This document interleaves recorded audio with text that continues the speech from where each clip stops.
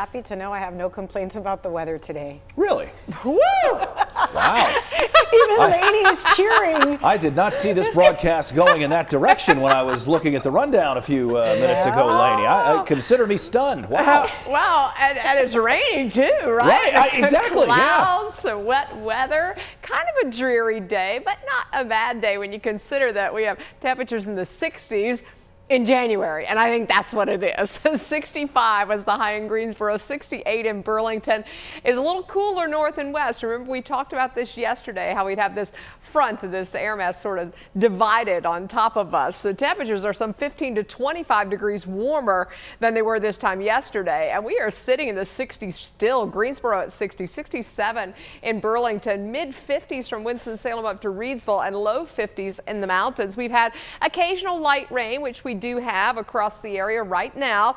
We also have some fog that is set up right along that boundary too. So visibilities are down in North Wilkesboro at 3/4 of a mile, 1 mile visibility in Galax.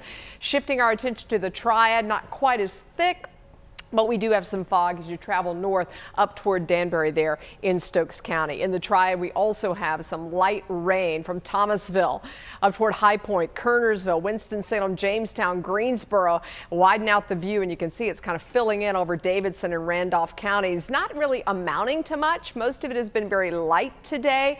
A few 1/100ths of an inch, maybe a 1/10 of an inch, and we anticipate it staying light overnight, but picking up in intensity and becoming more widespread tomorrow. And we've got impact days for Thursday, Friday, Saturday, and then we'll see the rain letting up some by Sunday. This is the main focus for the rain in the Thursday time period, and you can see it kind of lining up out to the west. So that'll be moving in during the day tomorrow. So you can see not only is it heavy rain, but we could have even the isolated thunder with this, and it's warm. Temps are in the 60s. Now into Friday morning, our front is approaching. It's still warm ahead of it. I don't think we're going to see as much coverage on Friday, but still with some scattered showers in the forecast. There's also the potential on Thursday, especially, that we may have isolated thunder, but notice that we're not talking about severe weather. It's just those generic thunderstorms, and that continues even into early Friday.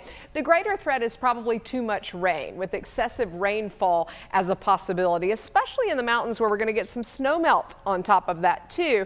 Rainfall between now and tomorrow morning is very light, but it does pick up during the day tomorrow, where we start to get some 1-inch totals there, even heading into Friday and Saturday. So we're going to compound that with more rain on top of it. This is tomorrow morning. It's spotty. It's very light. As we go through the day, it gets a little bit heavier. Those heavier downpours in the afternoon and evening, and continuing into Thursday night. Here's the forecast for tomorrow. Temperatures rising overnight, remember, and then continue to rise during the day.